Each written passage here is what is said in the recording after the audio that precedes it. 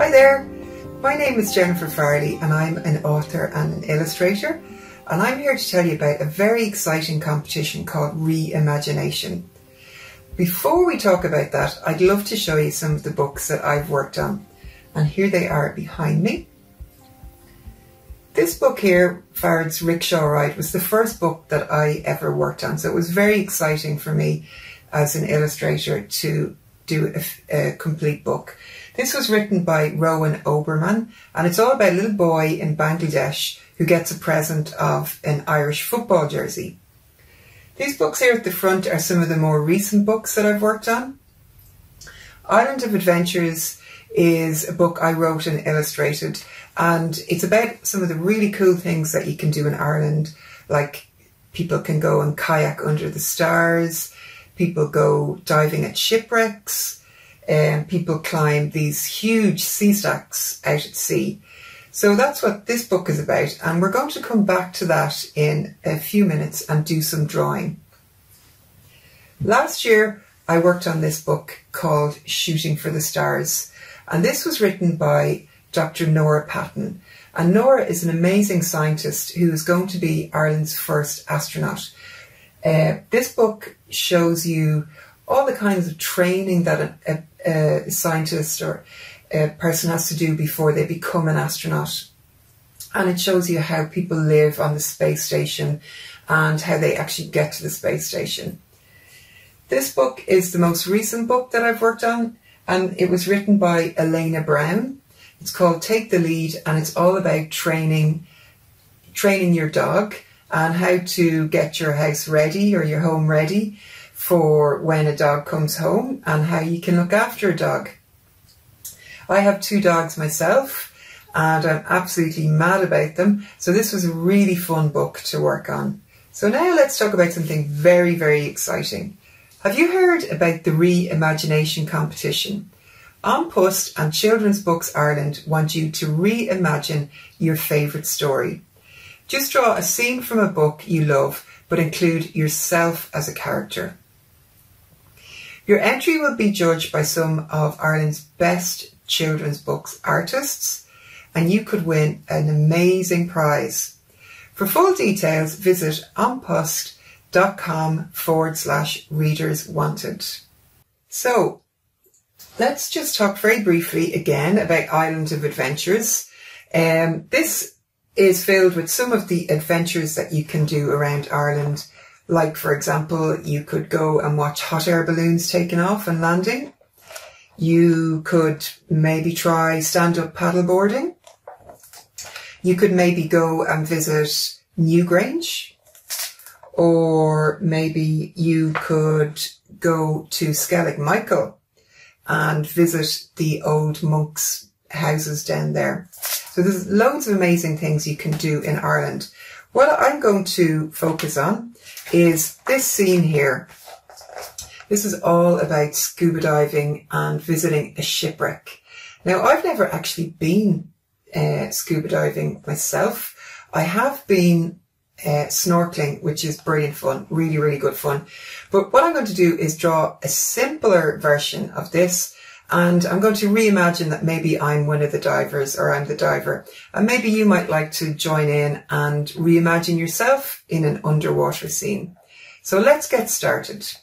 So we're going to do some drawing now, and let's just talk about the materials that you need. I'm going to use a sketch pad.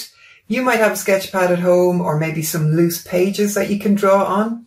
I'm going to use a marker, but you might like to use a pencil or a marker or a crayon, a paintbrush. It really doesn't matter what you use. Whatever you have at home that can make a mark is absolutely perfect.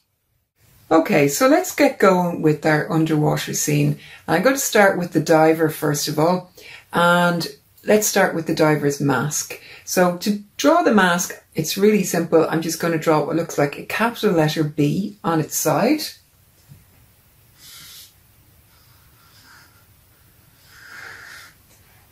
And then we'll draw the same thing again inside that one. Okay, and then just a couple of little eyes and a nose. And then we'll draw the diver's hat.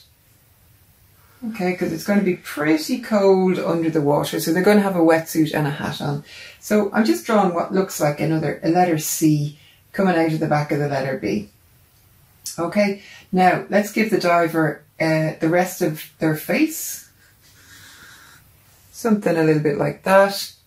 And now we draw the body coming out of the back of the diver. So I'm just going to bring the little hat down a little bit to there.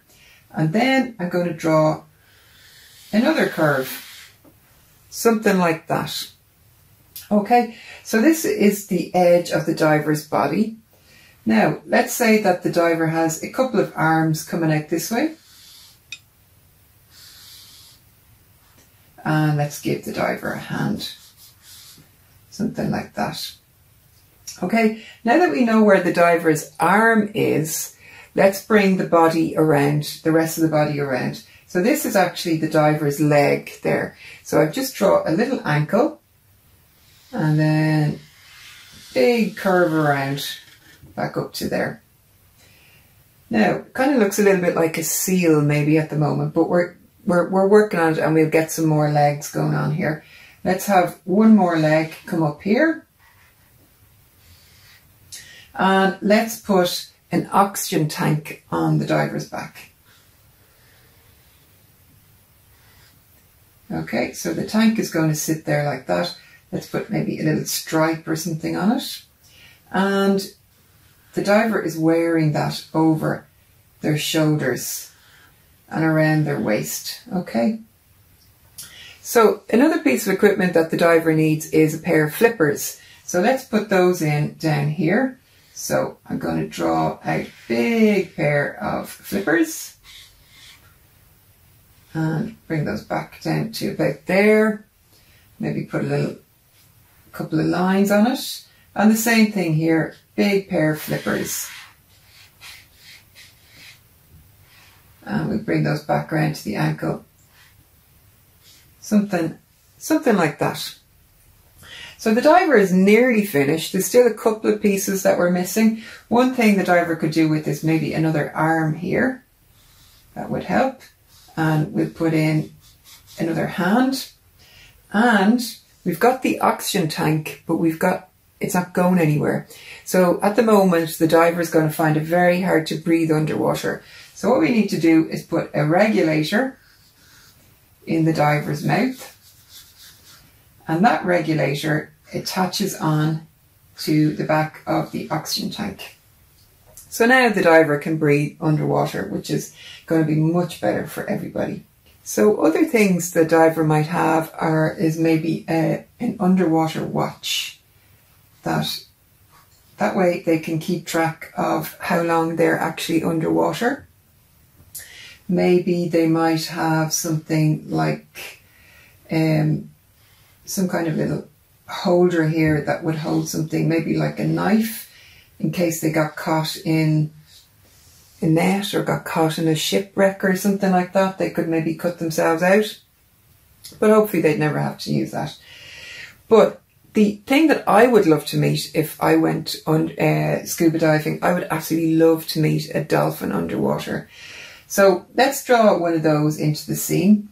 Now we're going to give this dolphin a little nose to begin with. So we draw it up something like that.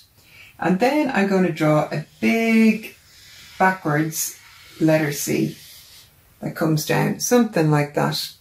Then we'll join the dolphin's nose up, something like that. And again, we're going to draw another backwards letter C, but we're going to leave a little space here to put in some fins. And we'll bring it back round to about there. So it's not quite recognisable as a dolphin just yet, but let's put in a couple of sets of fins. So maybe something like that. And then something on the other side that the dolphin can use for steering. Okay, and of course a dolphin has a very recognisable fin on its back called the dorsal fin. So let's put that in there as well. Okay, now let's give an eye, and I'm just going to put a little mark in there to make it look like the dolphin's nose is appearing a bit more. Now, one of the things I really love about dolphins is they kind of look like they're smiling, I think. So we'll just bring a little bit of a smile up to there. And one more line coming down here, because it kind of looks sometimes as if dolphins' tummies are a lighter colour than their back. So that line can just be an area where it's lighter. And then finally on this dolphin, we're going to put in its tail. So just slightly up from this line here, I'm going to draw a bit of a curvy line, and we'll bring it up to there. And another curvy line, a bit like that. So it looks a little bit like a moustache, but that's the dolphin's legs. Now, both the dolphin and the diver might have a few bubbles coming out around them. So this will help make the scene look like it's really underwater. Okay, other things that we might have are maybe something like a kind of a sandy floor, maybe on the ocean. And if I was in the water, I would love to find a treasure chest. So we'll draw one of those in. So that's pretty easy. We'll just draw what looks a bit like a cube. So there's the front of the treasure chest. And then we'll draw something that goes back a little bit like that. That's the side. And then along the top, we might have something like this with a bit of a curve on it. And then some of those old treasure chests, they have like a big lock on the front. So we might have something like that, and maybe a handle for carrying. And we'll just put in a couple of lines so it looks like it's made out of wood. And then importantly, in this treasure chest, we'd have loads of jewels and coins and things like that. So let's put those in. Maybe you'd have a crown, something like that. And there's the back of the chest. So we could draw a few more coins in there, and maybe there'd be a couple of coins out here on the floor, on the sea floor. Okay, so a few other things that we might have. Maybe it'd be nice to see a starfish in there. So let's just draw a star shape. And it'd be nice maybe to give it a little smiley face. Okay. Something else you might see on the seafloor maybe would be a crab scuttling along. So I'm going to draw kind of an oval shape. And then the crab has pincers at the front. So let's draw the letter C. And then pincers, and then a backwards letter C. So there's his claws at the front. Then we will draw in a couple of legs.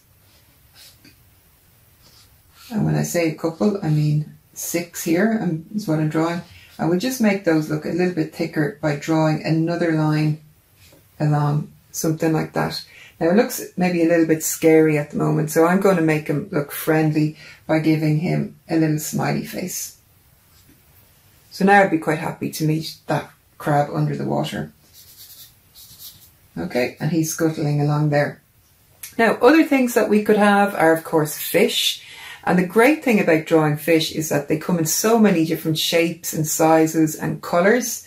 So let's draw maybe a fish up here. I'm going to draw kind of like a moon shape for the front. And then let's give it a tail. Maybe something like that. And an eye, maybe a mouth. Let's draw another one down here. Give it a big tail. Give this one some fins up there and maybe a fin down the bottom. And maybe this one has some lips as well. And you could decorate this with spots or stripes or whatever colours you like when you're drawing this yourself. And we'll do one more fish maybe. Let's say we draw a big one here.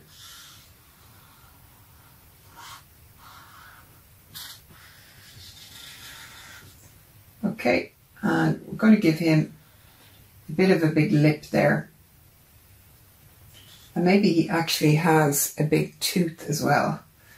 So give him an eye and a fin on top and a fin on the bottom. And a little bit of a pattern. So that completes our underwater scene. I hope you enjoyed drawing along with me. I'd love to see your pictures. I'd love to see what you reimagine in your own drawings. Thank you so much for taking part today. I really hope you enjoyed drawing along with me. Don't forget to get creative and enter the Post Re-ImagineNation competition supported by Children's Books Ireland. What story will you reimagine yourself into? To enter the competition, simply reimagine yourself into your favourite scene and tell us in 20 words why this is your favourite. Visit onpost.com/readers wanted for full details on how to submit your entry. I would absolutely love to see your drawings, and you can share your work on social media with the help of an adult using the hashtag #ReadersWanted. Thanks again, and bye!